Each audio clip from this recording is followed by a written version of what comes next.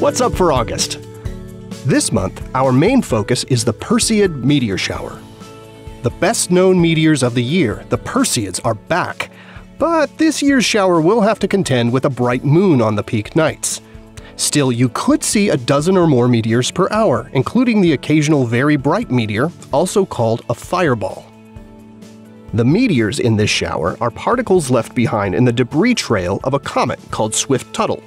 This 16-mile-wide icy dust ball orbits the Sun every 133 years. It last swept through the inner solar system in 1992 and will return in the year 2126. Earth passes through part of this trail of debris every year, creating the meteor shower as tiny pieces of comet debris collide with our atmosphere and burn up. The best viewing this year will be on the mornings of August 12th and 13th in the last couple of hours before dawn.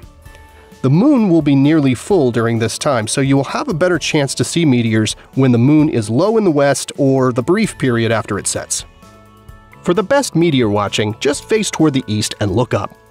The Perseids generally appear to radiate from a point here, a bit to the left of the Pleiades star cluster, but they can appear pretty much anywhere on the sky. It's important to find a spot away from bright lights and give your eyes a little time to adjust to the darkness. Try to avoid looking at your bright phone screen too. You'll see more meteors that way.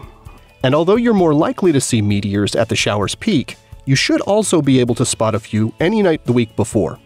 Just know that the moon's brightness will wash out most of the fainter Perseids this year.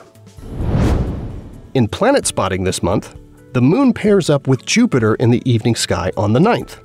It then visits with Saturn on the 11th. Here are the phases of the moon for August.